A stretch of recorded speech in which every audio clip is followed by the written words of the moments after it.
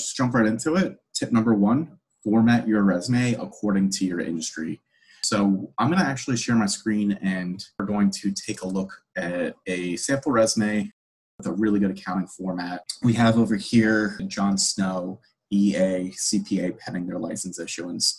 So off the bat, they're using a really good format, probably size 10 to 12 font. I'm using Arial or Verdana. Really nice to look at. We're structured between different parts. You have all their contact information. We have the locations and the months and years worked there, the different companies and the positions held.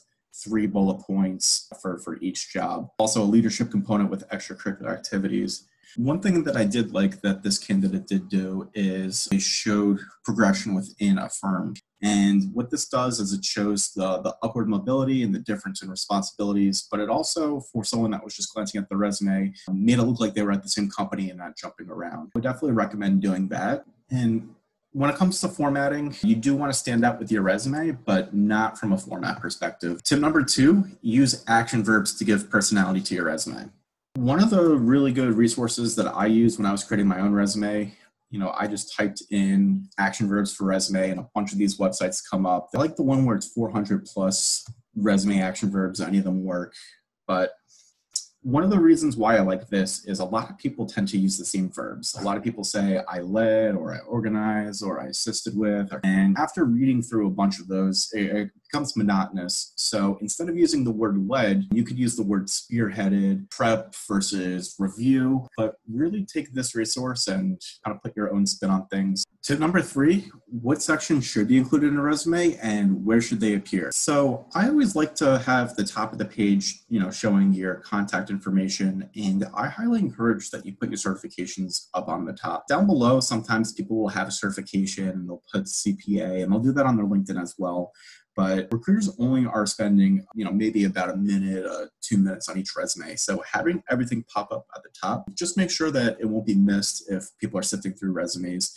This person actually put CPA pending license issuance, and that's totally fair to do. It actually lets me know that they've been proactive and they got the hard part of the CPA exam done. Including on the format, I usually like to start with the education on the top, and then the bulk of the resume will be the relevant experience, which jobs you're working with. And if you have a lot of experience and maybe 20 years of experience, I would maybe put the most relevant that pertains to the job off. But towards the end, this was candidate put leadership experience, which includes philanthropy and sports groups that they were in. People could put certification, softwares, whatever you think is relevant. Tip number 4, don't be vague. And what I mean by don't be vague is sometimes people will put associate or accountant. You won't see this as much on a resume as you will on LinkedIn, but definitely make sure that you're letting the reader know which industry or industries you're in. If this person's international tax, are they more on the advisory side or are they more on the compliance side? Putting specific tax forms like the 5478, 1120F. You want to use the verbs in here to talk about what you're preparing versus what you're reviewing. Step number 5 is tailoring your resume to the job you're applying for. A lot of times people put what they're doing, which is really good. You want to be as straightforward as possible. But if you're looking to do something a little bit different, whether it's a different industry or different job altogether, you should be tailoring the information to speak to the new position. So for instance, this person started out international tax.